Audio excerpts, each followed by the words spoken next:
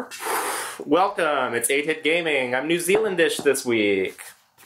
My name is Nick Zahoya. I'm your host. This is a show in Seattle. It's about art, it's about weed, and it's about video games. And oh my gosh, we've got a blast from my past as the guest this week. Everybody at home, give it up for our good friend Mackenzie. Hi, Mackenzie. Hi. You look gorgeous tonight. Thank you. What did you say when I came in? What did I look like? She's kind of channeling a little Morticia Addams meets Donatella Versace. It's a nice Venn diagram that's happening. That's very sweet. Mackenzie and I know each other from East Side Kid Stage days. It's true. But high school. You're my first guest that I've had on that I met while I was in high school, because I met Jinx right after high school. Well, I'm honored. Here we go. This is very real. This is my roots, people. Yes. Mackenzie. These are not my roots. In addition to being my longtime friend, they are a performer of all different varieties, and recently we performed together in Sheetle Juice. Sheetle Juice. I played Alec Baldwin, and Mackenzie played, of course, Gina Davis. And you looked wonderful in your day dress. Thank you. My sensible day dress and those 3 wigs stacked on top of each other. That wig was huge. I came in... its own bow. I came in the first day of dress, and I saw it sitting there, because it was sitting by the couch, remember? That was my first look at it, and it was stunning. I think it stole the show a little bit. So much fun. How long have you been working with Peaches? Because she's been... We also worked together in Hocus Pocus. We did indeed. That was another good one. Hokum Pokum. Hokum Pokum for legal reasons. For legal reasons. Actually, my very first show was about a year ago. I think this month. I just got one of those. Ooh, it's your anniversary. My Peaches anniversary. I got a little Facebook, thank you, little memory that was like, a year ago today, I was putting up something from Mr. Act, which had Latrice Royale. Latrice, we love her. Please come on the show, baby. We know you smoke weed. So that was my very first show. And it was actually because my ex at the time was doing the shows with Peaches. I think she did Return to Grey Gardens. And then we are no longer together. So they moved away and they needed somebody to fill the spot. And I'm actually really grateful for it, because now this is, I think, Sheetle Juice was my fourth or fifth show. Wow. Who, other than Gina Davis and Sheetle Juice, who are some of your other favorite parts that you've played?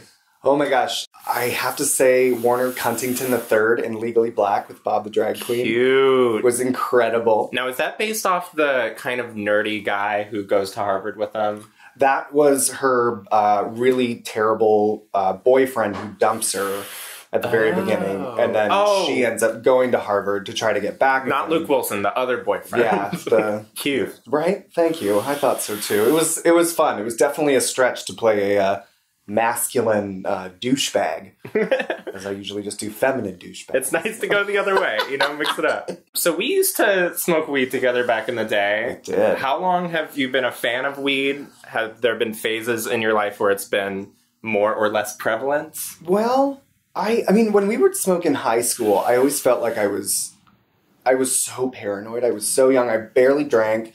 I rarely smoked weed. It was only at, like, cast parties. We ever, like, sneak away to the bathroom or go outside when, like, the parents weren't home. If you are a parent and your child is in the theater program at school, they are getting into some weird shit. I just want to tell you, I don't normally rat out kids, but I just want you to know. I don't know. In college, I never really did it because I didn't have connections for it or anything. And of course, I went to Boston. Remember when it was hard to find weed? Oh my God. I went to Boston for college, and I really didn't feel like, finding a connection for that. Right. We had kids that definitely smoked in school, because I went to performing arts school at the Boston Conservatory. Go Boco. Do they have a sports team? They should. What's their mascot? Their mascot. The Thespians. The Thespians. What would that look like? I think it's like a jester. And it's like on the side of the football helmet, and it's like... Borderline clown. Yeah, absolutely. Yeah. I never really got into it. It was when I moved to New York City. It was just this wonderful way of... I mean, you could go out to the bars. I lived right in Hell's Kitchen, so there were gay bars everywhere. There's gay bars in Hell's Kitchen? Yes. Plenty. It's not the city I know. Which is where... New York's a-changin'. It was so easy because, you'd go dance or something, and so you basically drank for free. But drinking, while so much fun in, like, your early 20s, started to just get increasingly, like, worse of a choice for me. I know. It's always the next day. Like, once you're 25, that next day is a whole different experience. Like, 23, it was just like, this is not... I remember when I was 21, I would literally go drinking in Portland and then drive back at like 7 in the morning and work a whole shift at the Buffalo Exchange, having not showered or changed my clothes. Oh. That only happened once or twice, but...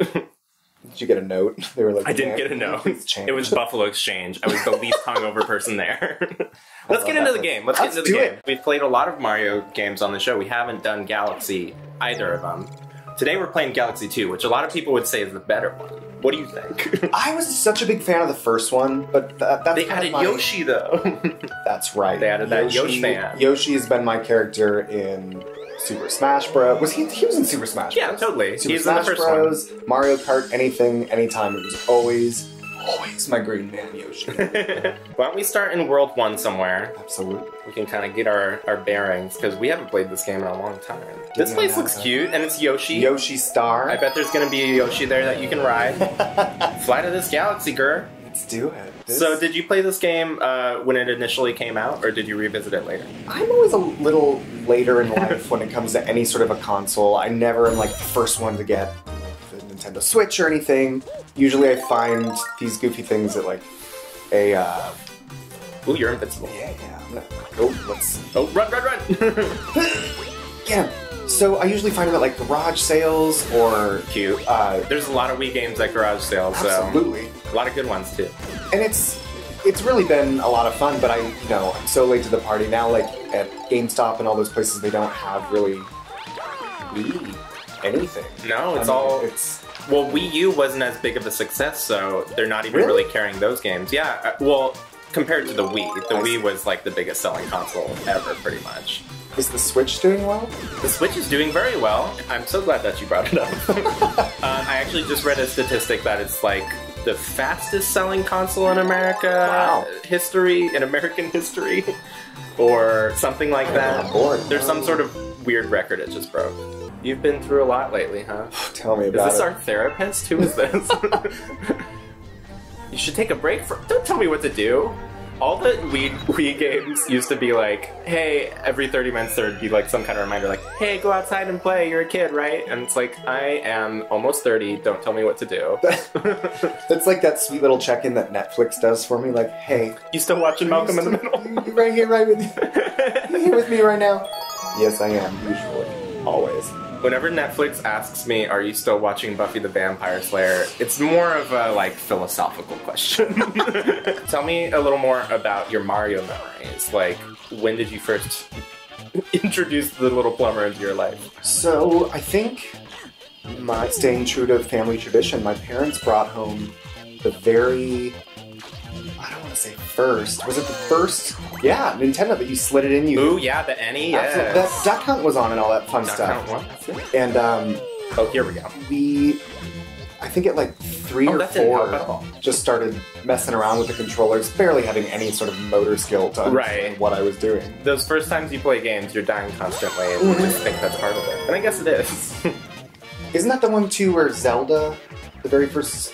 Yeah, the first Zelda was on there. It was like top down. What's your favorite outfit that Mario wears that gives him different abilities? There's so many good ones. Recently, I really got into, it was this new Super Mario Bros. Where Totally. you can play like 2-player. Yeah, definitely. So much fun. That's a great game. We've played it on this show with a friend of the show, Whitney Manger. Alright, oh, I love her. Do you really know her? She, I believe, is or was dating a friend of mine from work. Dude, small world. This is listen to her music. She's incredible. Great voice. Shout out, Whitney. Come on back sometime. Oh, I didn't even answer the question. The penguin outfit. Oh, the penguin outfit is very cute because you can slide on your tummy. Although I don't know, those ice levels were never, ever my jam. Ice levels are always so hard. Oh, that's okay. We might not beat a level this whole show, but that's okay. It's about the journey.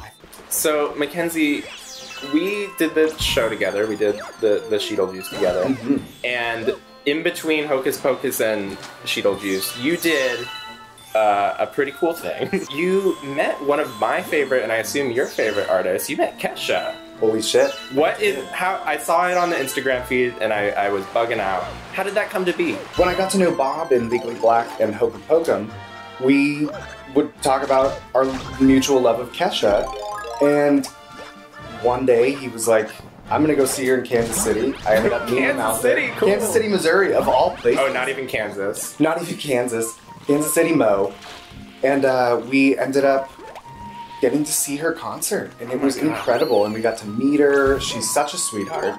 She just came over, and of course she knows Bob. Of course. And gave him so much love, and then was so sweet to me, this little nobody. So we ended up getting a photo together. Cute. Which is really cute. This new album's really great. Like, what's your favorite song off of Rainbow?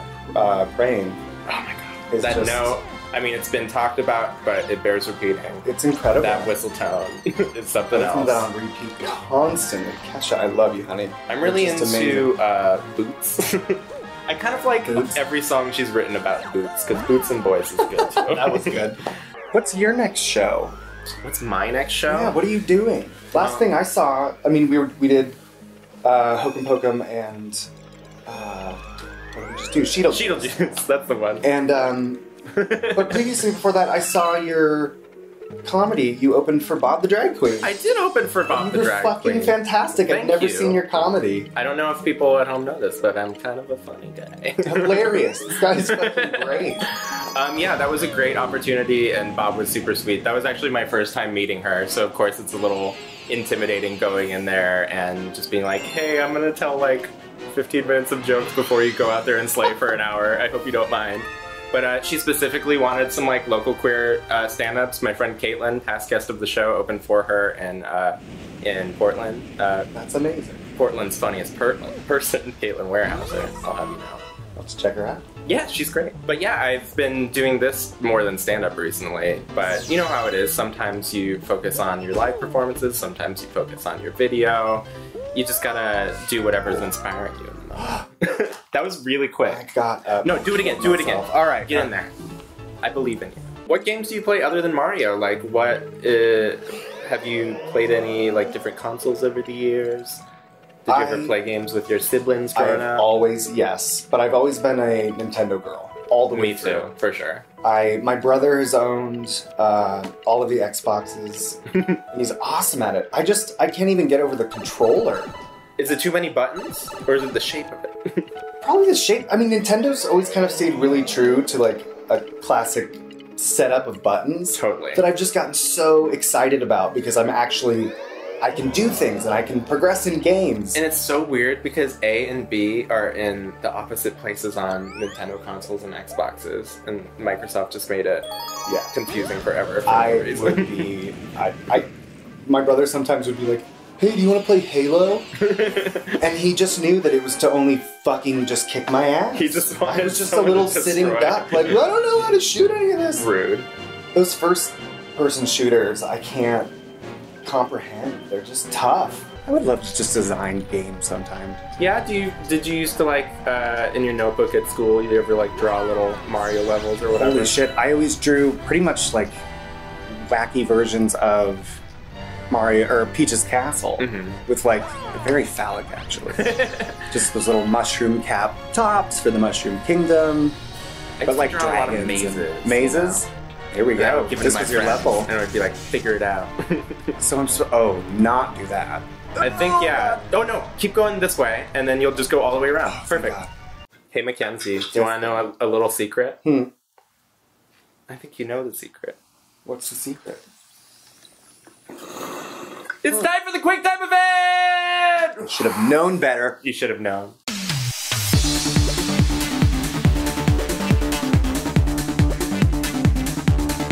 Question 1. Which of the following is not a city in Skyrim? Markath, Kvatch, Riften. Kvatch. That is correct. That's an Oblivion. Very smart. Question 2. Donkey Kong, King of Swing for the Game Boy Advance, was controlled entirely with which two buttons? The A and B buttons or the L and R buttons? A and B? No, L and R. I'm so sorry. Question 3. Which Final Fantasy game has all male protagonists? A. Final Fantasy VII. B. Final Fantasy X. C. Final Fantasy 15. 15. That is correct! Yes.